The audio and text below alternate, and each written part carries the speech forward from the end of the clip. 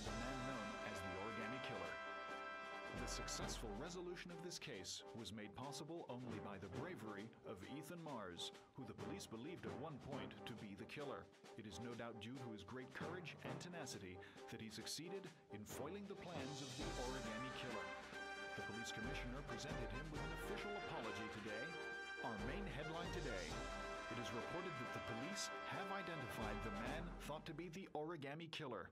Scott Shelby, 48, is a former police lieutenant who claimed to be a private eye hired by the families of the killer's victims. Shelby was killed during a massive police operation, but further details have not yet been released to the public.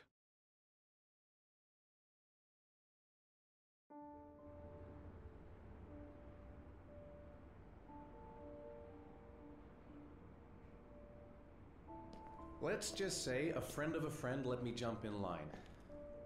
If we like it, it's ours.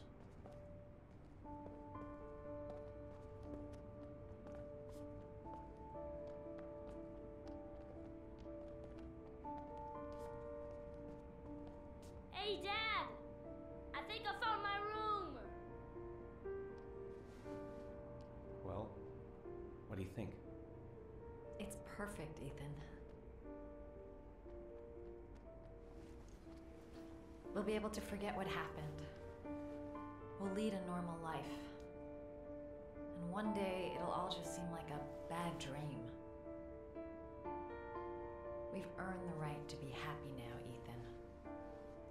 All three of us.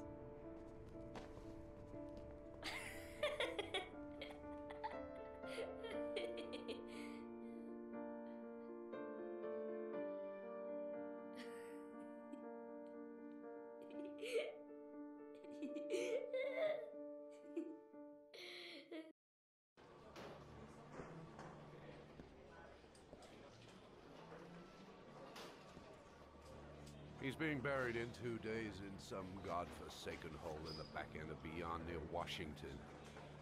I have to attend as a matter of protocol. I'll pass. Jane and I didn't see eye to eye on much. No problem. I understand. Hey, sir, I still have his glasses. What should I do with them?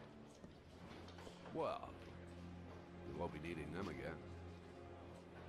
Do whatever you want with them.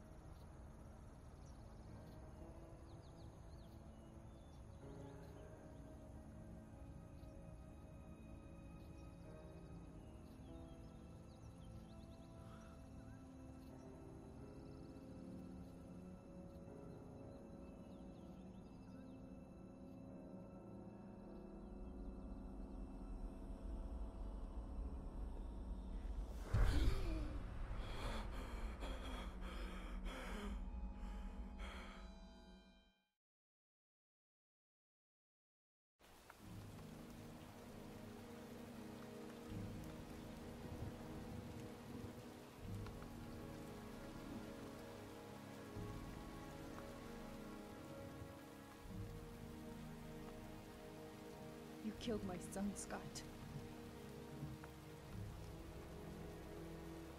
Were you thinking about that when you held me in your arms?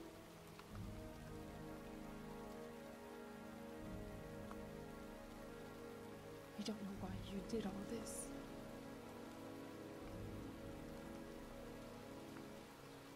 Nothing can justify it anyway.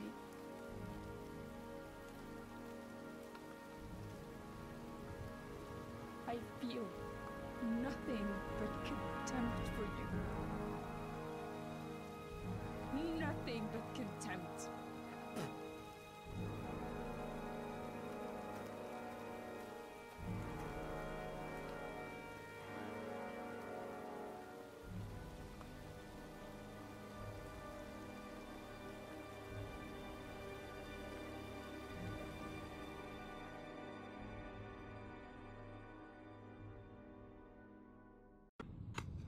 I want to see them again. I'm a father too.